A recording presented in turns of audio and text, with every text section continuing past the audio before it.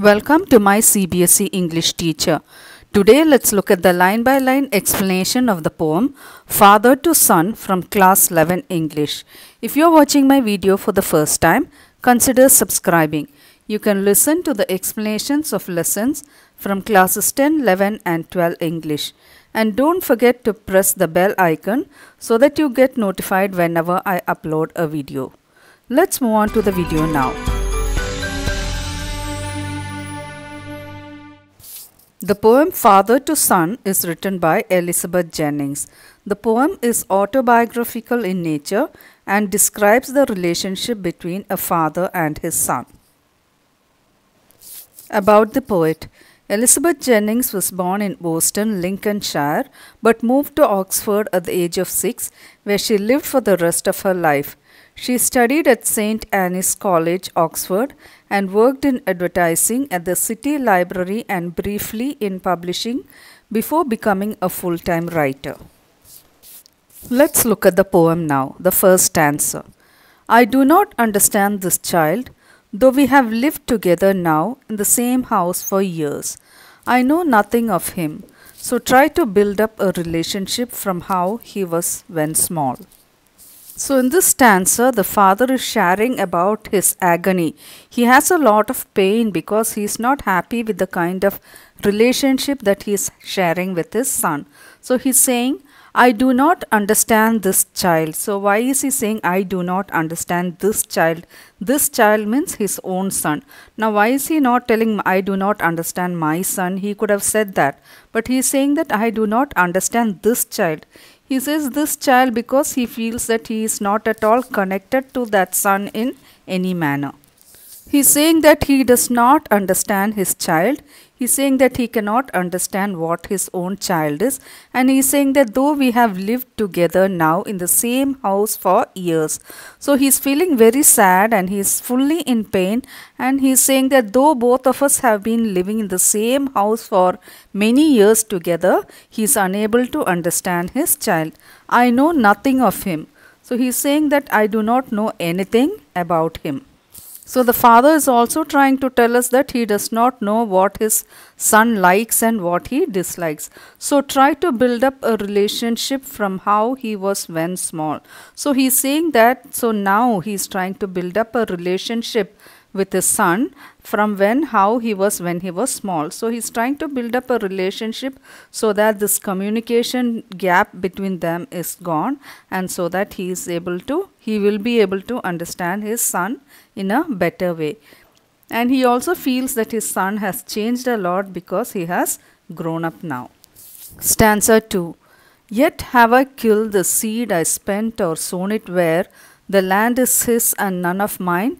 We speak like strangers, there's no sign of understanding in the air. The child is built to my design, yet what he loves I cannot share. Here the father is trying to tell about his own faults. He is saying that yet have I killed the seed I spent or sown it where. So here the seed and sown and spent all refers to his own efforts. So he is saying that is he responsible for killing his own efforts of trying to develop the relationship between him and his son. He is saying this because he knows that there is no communication at all between him and his son. Because he is saying he feels that his son is totally aloof from him. He is looking as if he is growing up in a totally different region with totally different likes and dislikes which are foreign to him and which he does not know at all. So in short, the father is trying to blame himself for the communication gap that has been built up between him and his son, and that is why he feels that his son is not even accessible to him. He says, we speak like strangers. There is no sign of understanding in the air. So he's saying that both he and his son, though they're living under the same roof for years together, we speak like strangers. So how do strangers speak? They speak very little or they don't speak at all. So he feels that his son is a stranger to him. There is no understanding in the air. So he's saying that even when they both are sitting together or when they are close by, there is not even one single point of understanding between them. They are just like total strangers to each other. This child is built to my design. So he is saying that his son looks exactly like him. So it is obvious any child will look like its father. So he is saying that though the son is looking like me, but yet what he loves I cannot share. So he is saying that I cannot like what he likes, or what I likes he is unable to like. So they are totally different from each other in every way. So that is why he is feeling very sorry that he is not able to understand his own child, and there is no communication at all between them, and they live like total strangers in the same house for many years together. So let's look at the third stanza. Silence surrounds us. I would have him prodigal, returning to his father's house, the home he knew, rather than see him make and move his world. I would forgive him too, shaping from sorrow a new love.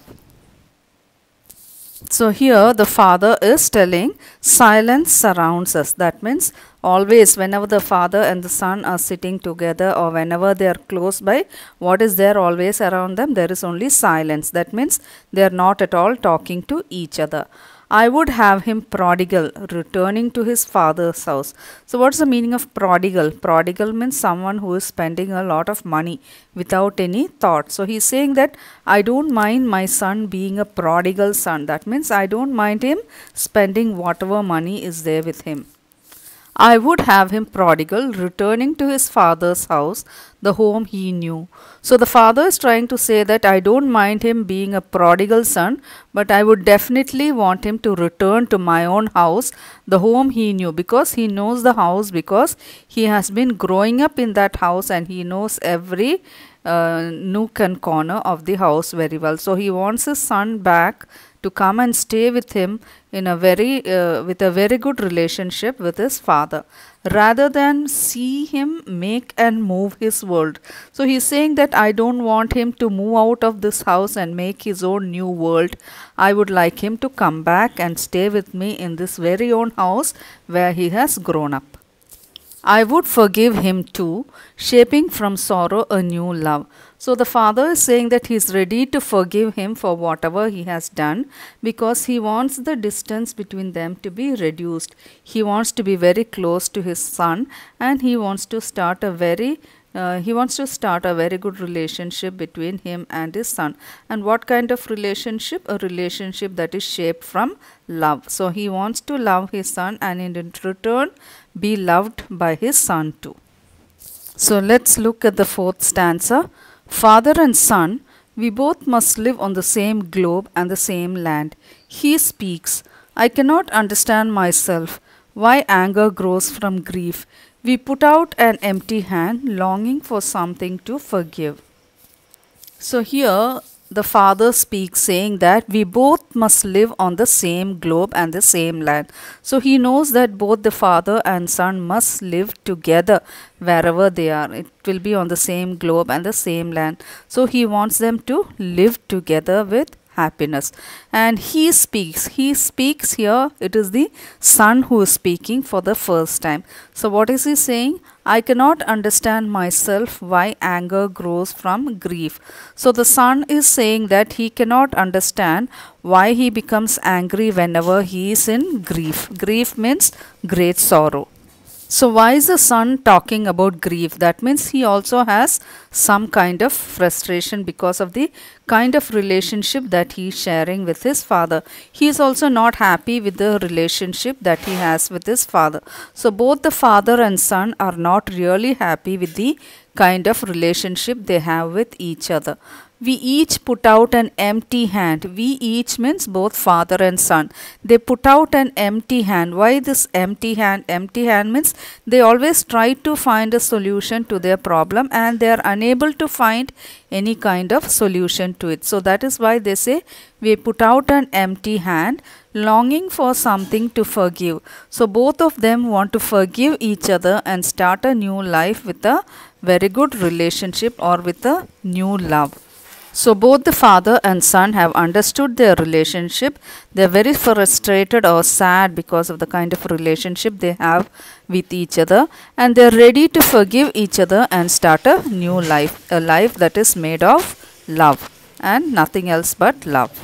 What is the meaning of longing here? Longing here means greatly in need. So both the father and son are greatly in need of forgiving each other. They want to forgive each other and start a new life in a happy manner. So let's look at the poetic devices used in this poem. Metaphor is used, alliteration is used, and simile is also used. Metaphor you can find in lines like, "Yet have I killed the seed I spent or sown, where the land is his and none of mine." Alliteration in "the seed I spent or sown" and "silence surrounds us." In simile, "we speak like strangers." So these are the poetic devices used. I hope you liked today's video. For more interesting videos, do subscribe to my CBSE English Teacher. Like, share, comment and subscribe. Thank you for watching.